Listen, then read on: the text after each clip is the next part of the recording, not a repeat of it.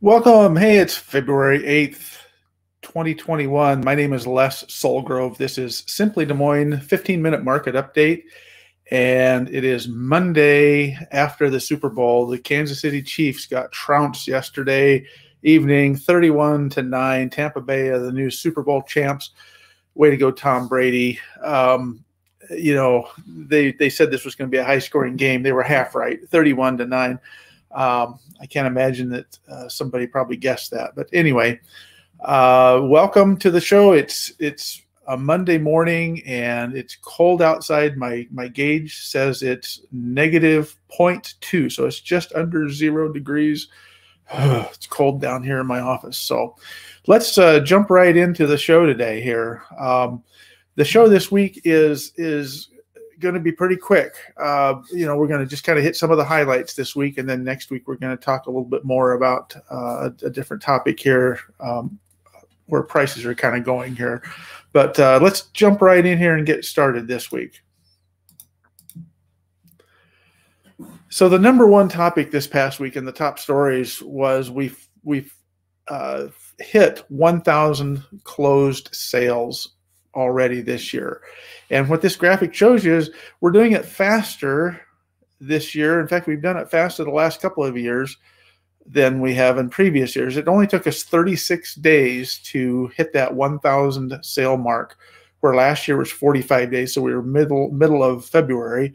But if you look back all the way 10 years ago, it took twice as long, twice as many days, 75 days to hit 1,000 sales in our MLS back in 2011. Now, of course, we had fewer. Our market has kind of expanded a little bit over the last 10 years. So that's kind of adding to that. But still, 36 days to hit 1,000 sales is a pretty good benchmark for telling you how fast the market's moving here in the Des Moines and Central Iowa market. And this will be a graphic that I'll update each month. I'll show you this same graphic for February when we hit 2,000. Well, assuming we hit it in February. But every time we hit 1,000, I'll bring this graphic out. So the next graphic out will say 2,000, and then I'll try to show you the overlay to see kind of where the trending is. So just kind of a fun graphic to look at each month or every 1,000 sales as we go by. The other top story this past week. Yeah. I'm saying this every single week. It seems like another all-time low. We hit that on February 3rd. We hit 1,965 homes for sale. And honestly, I don't think we're done. If you look right here, you can see the trend still kind of hits downward until we get into the first part of March. And frankly, with the cold weather we're having this week, I predict we're going to drop below that 1965, only because, if for no other reason, we may not be able to get signs in yards, or we might just not be able to get sellers to say, let's pull the trigger and put our houses on the market during below 0 temps. So some of these records are weather induced, others are just activity induced. But I think we're going to see this red line drop here just a little bit here as we move forward. So let's take a look at the week in review, and we're just going to hit some highlights on this as well. The for sale inventory, obviously listings are down. We're seeing listings down this last week or two just because I think of weather. We did see another round of price increases in the new construction area. 144 homes had price increases. That's 126 over a year ago at this time. And then price reductions were also just down a little bit, although we had 130 price reductions. That's still behind the pace of the same time last year. Our sale pending market and sold market here had 311 homes went under contract this past week, and that's 115 faster than a year ago. Our back on the market only had 35 homes, and that's pretty good. We're staying around that 10-11%. If we could do that all year, that would be very good. But so 1 in 10 homes basically this past week came back on the market. So that's a pretty good low number. We'd like to see that down around that 10%. And of course, we talked a minute ago. There's our we broke 1,000 sales here, and that's 158 ahead of last year at this time. Not sure if it's Super Bowl Sunday, the weather combination, COVID still hanging on there, but boy, our open house counts are way down. Oops, I just hit that again. Our open house counts are just way down. We're at 396 open houses total this past week. That's a 50% reduction over the same time a year ago. So, you know, just kind of interesting times there. I always say that. It's always interesting times, but it really is kind of interesting here to see where our open house counts are going. You know, only 58 homes were held open this past week that were resale. The rest were new construction. So predominantly it was a new construction weekend. So we'll jump into the spotlight here. This is the meat of the program today. We're going to look back at some of the highlights from January and so like a month in review here. And this graphic shows you, again, inventory. The red line is our downward trailing inventory levels through the month of January. So our inventory started between about 2,200 homes, and we're now down right around that 2,000 or a little under 2,000 homes for sale. But I like this graphic because it shows some trending. So the blue line, this was 2020, and you can see that the blue line was trending pretty much right along with the last prior 3 years to that. So 2017 through 2019 until we hit COVID. And of course we saw the blue line, this is last year's inventory, dropped pretty dramatically. But look at this, you know, we were right on track. The last 2019 through 2017, we were actually increasing our inventory. So 2017 is this purple line, green is 2018, yellow is 2019, and 2020 was blue.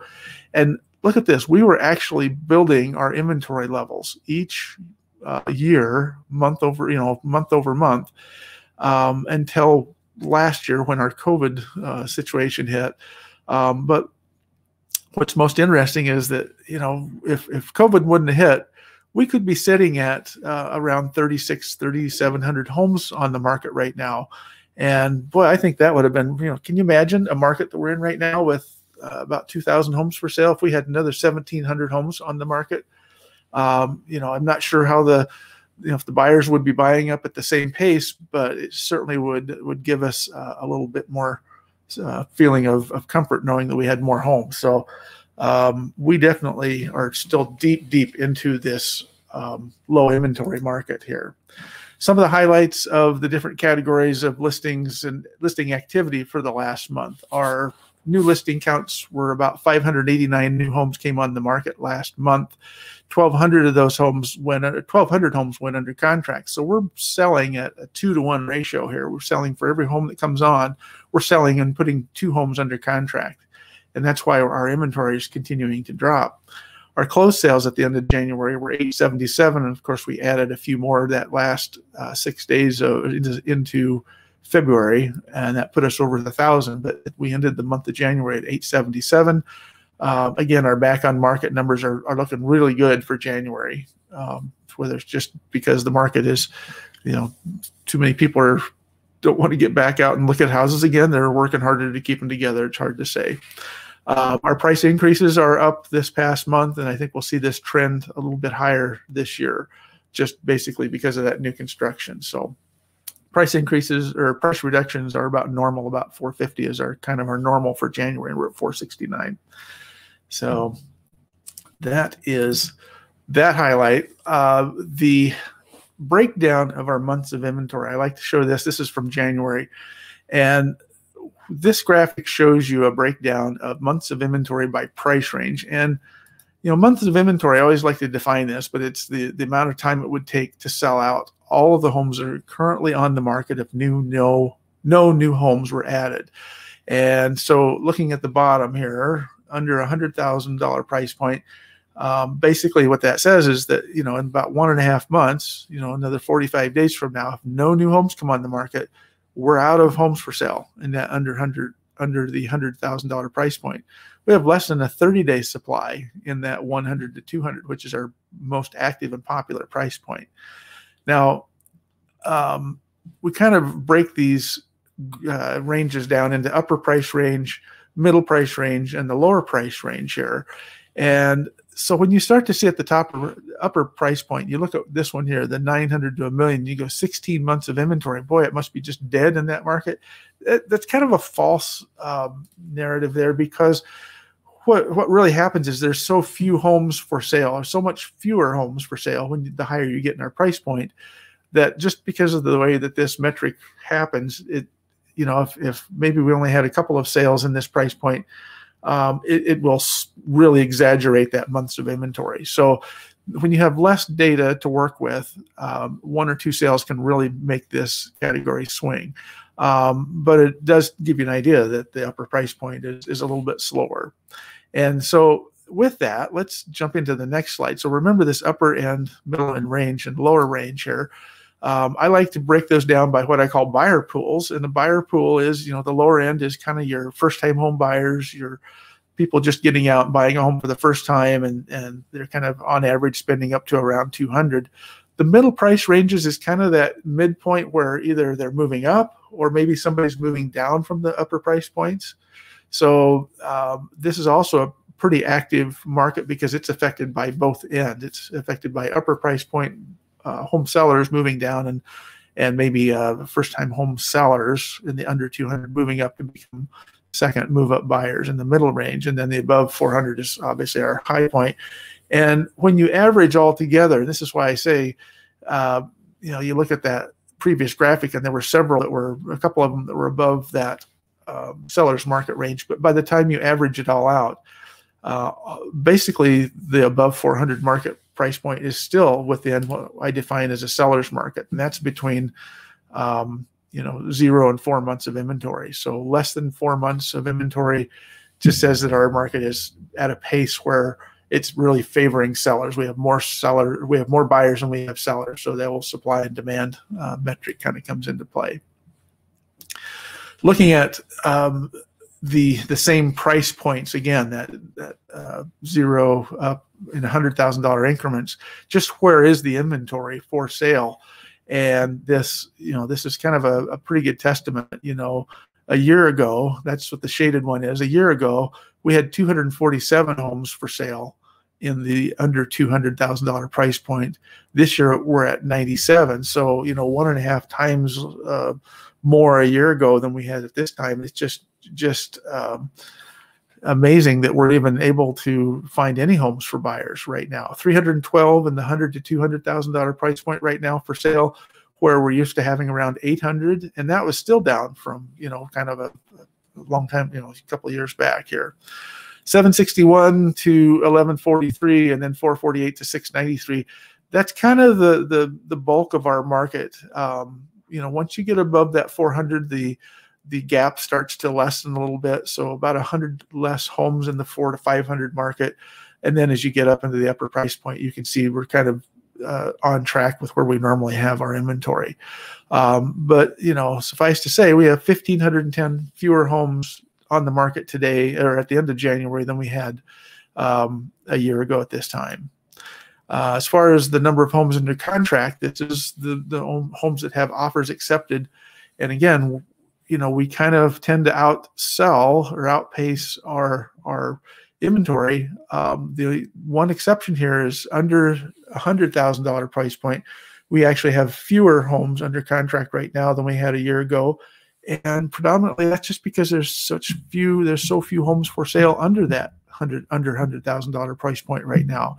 With price appreciations last year around that 5.5%, it's kind of bumping most of the inventory in this above $100,000 price point. So we did see a little bit of a drop as far as homes in pending, but above that, you can see we're still outpacing the same time last year, all the way until you hit, pretty much all the way up till that $900,000 and above marketplace. And then even above the $1 million, we had 7 homes under contract in January versus that went under contract in January versus 2 during the same period a year ago. So just kind of, a little bit interesting what's happening in the marketplace. So